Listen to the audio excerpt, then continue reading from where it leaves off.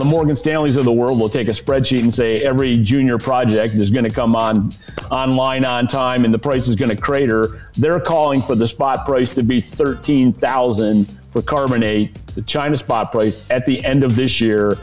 And I'm just calling bullshit on that because I don't know if it's going to 70, but there's no reason why it can't go to 70.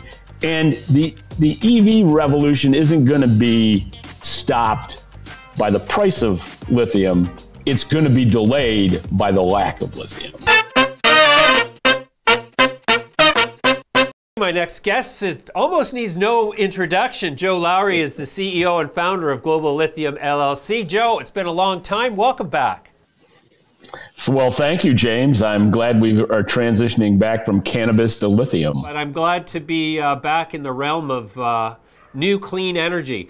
And on that note, Joe, I was listening to your podcast the other day, which for listeners who want to expand their understanding of lithium in the most extraordinary way, I highly recommend Joe's podcast. Just Google Jow Lowry Lithium and you'll come across his podcast. But I was listening to your podcast that you did on your opinions about DLE. And in that, DLE, for the audience who don't know, is direct lithium extraction, which refers to a group of methodologies for extracting lithium from brine material, almost entirely brines. And those brines can originate from geothermal operations, from petrochemical produced oil storage, geological structures. They can be from salars, which are the naturally occurring volcanic originated lithium concentrated deposits, mostly in South America. Or they can be synthesized brines, which was something I found interesting. But you mentioned, and here's the interesting thing about DLEs, let me just preface this, is that there are a lot of DLE technologies out there raising capital and at various stages of pilot experimentation, but there are none who have achieved commercial production using direct lithium extraction methodologies. Correct me if I'm wrong, Joe. Let me just clarify.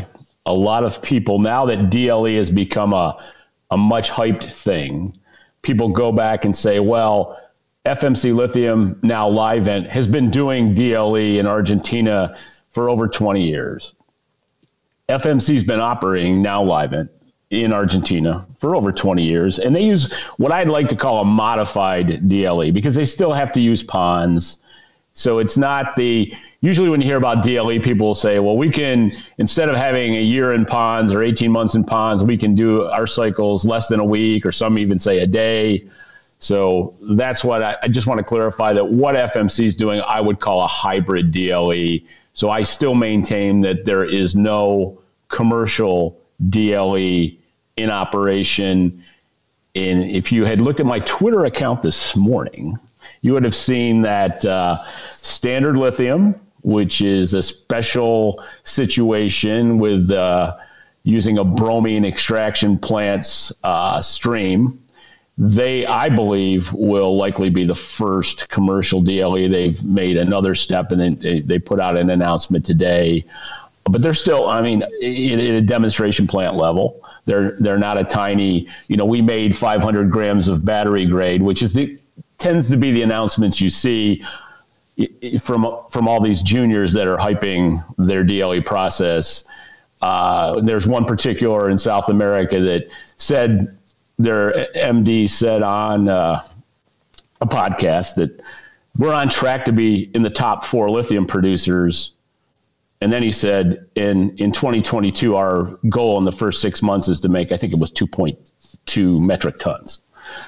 So there's a disconnect between the hype, and this is much hyped right now because it's also purported to be greener. And then you get into the debate about, is brine water? And I would just say to that, go drink a cup of brine and see how your body reacts to that. But some of the DLE technologies actually use much more fresh water than brine operations using conventional ponds. So you really need to peel back the onion on a particular project you're interested in. You said it well, and you're the first person that's ever asked me about DLE on a podcast. that kind of got it right from the beginning, that it's a range of different technologies. DLE is not a thing. It's not a drop-in. It has to be customized to the resource you're trying to extract the lithium from. Yeah, yeah. So this is the intriguing aspect of DLE, which lends itself so well to the promotional impetus of junior capital markets, is that it's very hard for a layperson to consider all of the different factors surrounding a direct lithium extraction technology. And now, so in direct lithium extraction, there's basically a solvent extraction, a filtration approach, and an ion exchange approach. Those are the three broad archetypes, I would say, of DLE. Am I still on track? Yeah, I'm not gonna, there's a wide range. And I wouldn't even limit it to those three, but I think you framed it pretty well. But if I say yes to that question, I'm going to get hate mail because I left somebody out. So okay, so we'll just say for the sake of discussion, for the sake of discussion, those three types, acknowledging that there are always different and new things coming along out there that we might not be aware of yet. But so then you've got to consider the chemical composition of the subject brine that is going to be extracted directly, whose lithium is going to be extracted directly. And then you've got to consider the sort of the infrastructure environment, the geography of where is this brine going to be coming from. And then, of course, you have the resulting output. Is it going to be carbonate? Is it going to be hydroxide? Is it going to be concentrate? Is it going to be some derivative thereof? And so within that sort of massive context, Joe, what is the holy grail in terms of DLE? What would the best DLE technology look like? Well, let's just take a step back in the direct lithium extraction piece of this. Usually they're going to make an intermediate from which carbonate or chloride or hydroxide are going to be made from. So I don't link the end chemical product necessarily to the base, the extraction piece of it. You can if you want to, but let's just go back to Livent. They made either carbonate or chloride from the brine that was a result of their process. And then because they had an existing hydroxide plant that was used carbonate as the feedstock, they continued along those lines. Although they did do pilot work with what was called salt splitting back in the 90s, where they could have made hydroxide directly. But at the time, the hydroxide market was very small, and that's probably something we ought to talk about. There's a lot of different thinking now about the product of the future, just because of some cathode developments that have happened. And now Elon Musk is using lithium iron phosphate in addition to NCA in his cars, and saying the majority of his cars will probably be iron-based in the future. And I'm getting a little bit off the DLE answer, but it isn't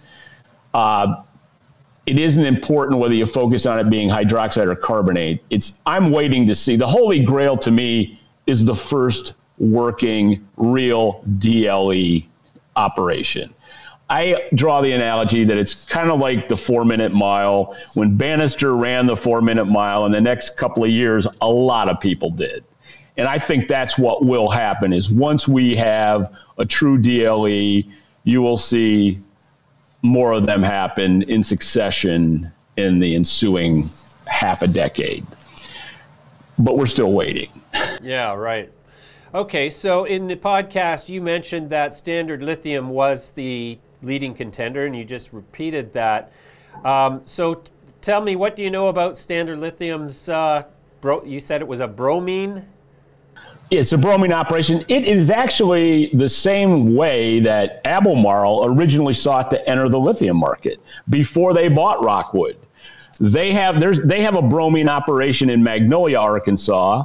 Lanxess has one in El Dorado, Arkansas, and they both, this is going back when DLE was really in its infancy, more than 10 years ago. Albemarle actually tried to do the same thing. And I think Standard now is much further ahead because obviously Albemarle bought Rockwood. They're focused on other things. They still talk from time to time about developing extraction from the Smackover brines. But the real point is, if you look at what Standard's done, now you've got Koch Industries, one of the largest private companies in the world, investing in Standard, which I also believe was a validation, because that's not a company that just throws their money wildly at projects. They're a very analytical group.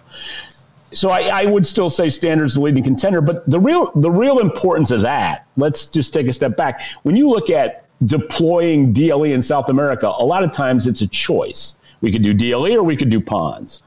In Arkansas, it isn't a choice. You can't do ponds in Arkansas. You probably can't do ponds anywhere in North America and be really successful. Albemarle does it at Silver Peak, but that's a tiny operation. What I believe is when you get a DLE win, the real importance there is it's going to potentially unlock assets that couldn't operate any other way. And we can look at that or the Salton Sea. And, the Salton Sea now, there's a lot of hype around the Salton Sea, and everybody likes to talk about Berkshire Hathaway being involved through Mid-America Energy. And, there's a lot of government hype there as well. But the Salton Sea has been out there for well over a decade. And Symbol tried. Symbol ultimately was not successful, although Elon Musk offered, I believe it was $325 million to buy out Symbol, when Symbol was just a small pilot and some IP. So there you go. The economics of DLE is affected by a whole range of factors, not least of which I'm going to sort of segue into the sorbent category of the DLE technologies, where essentially an engineered material is designed to selectively filter out lithium salts from the other constituents of the brine that it can. And in some chemical configurations of these sorbents, they have to filter out some of the other impurities, which sort of clog up the sorbents right away.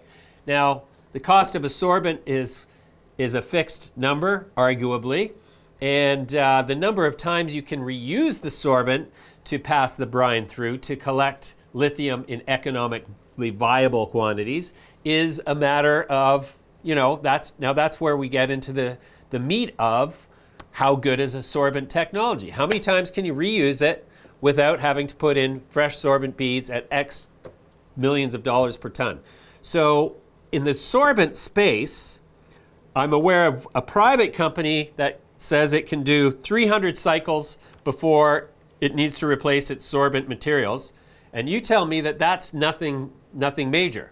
I would just say that until you prove it at a commercial scale and you have the whole cost structure of the DLE operation, just saying we can do 300 sorbent cycles doesn't make me say hallelujah. So in your context, what would a company have to do in order to impress you sufficiently that you would say, well, this is intriguing and now I'm going to follow it, or maybe invest in it, or offer my services as a consultant? What does a company have to become? I want to see something that to me looks like it's scalable. And everybody, there isn't a junior out there that doesn't claim they made 99 point something over 99.5 in the lab. Everybody can do that. It's kind of like a party trick. Right. The point is when you get to a certain scale, and that's why I like what Standard's done. They've done it at a small scale. Now they have a demonstration plant. They can go from brine to carbonate. They've demonstrated that. That was part of the announcement today. Yeah. I bought Standard at 30 cents Canadian. Wow. And, it's gone over 10. Yeah. I don't, today it's selling at less than that. I'm not sure what it is, but this is not investing advice, because there were a lot of great lithium buys at the beginning of COVID, and I availed myself of several of them. Yeah. But, right. Okay. I can't, nobody knows the future, but if we're going to talk in the DLE realm, I believe there will be more than one successful DLE operation by 2026, but I'm not picking who's number 2 or number 3. Right. In Chile, the election of a leftist government, to say the least, has has a lot of people wondering how that's going to affect not just lithium production, but copper production as well, being the #1 copper producer in the world. So I've heard that or I've read rather, that there's an expectation for him to limit the permitting of new salt pond operations in an effort to curb fresh water usage by the lithium industry. And then, of course, there's the persistent fear that there's going to be a degree of nationalization to occur, at least over the revenues that originate in the lithium space in Chile. Which of those concern you the most, or do either of them concern you at all? I don't think the new president, and SQM's deal goes until 2030, as I recall, and Albemarle's into the 2040s. And those deals, when you're getting 40%, the government's getting 40% of the increment of price above 10,000, and they're getting money before that because it's a stair-stepped royalty plan. They're not gonna turn that money down. I think you'll see more ESG talk rhetoric. I think you'll see more questioning about how the indigenous people are being treated. But Eduardo Bertrand did really a great job of restructuring those deals back when we used to talk, James, before you left me for cannabis. In closing, what is your prognosis for the price of lithium in 2022?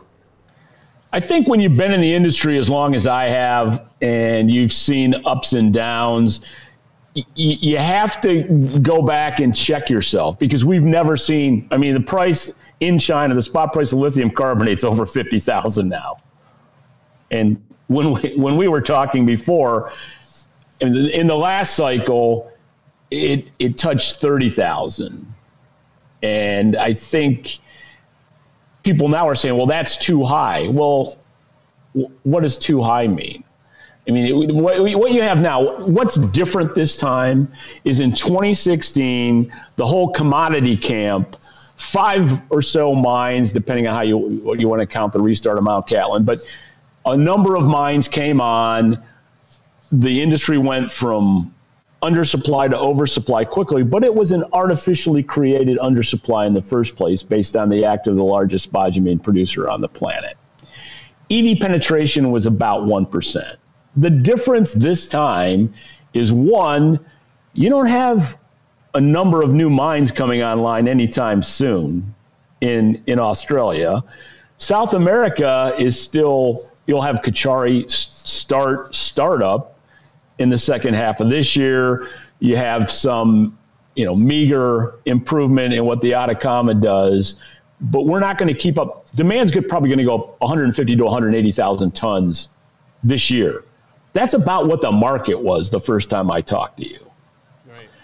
And so you don't have the ability to catch up quickly. Now, the Morgan Stanleys of the world will take a spreadsheet and say every junior project is going to come online on time and the price is going to crater. They're calling for the spot price to be 13,000 for carbonate, the China spot price, at the end of this year. And I'm just calling bullshit on that, because I don't know if it's going to 70, but there's no reason why it can't go to 70. And the EV revolution isn't going to be stopped by the price of lithium. It's going to be delayed by the lack of lithium. Interesting. Joe, we're going to have to leave it there. I'm going to have you back soon enough, and we'll leave it there for now. Well, thank you, James. We'll talk to you soon, Joe.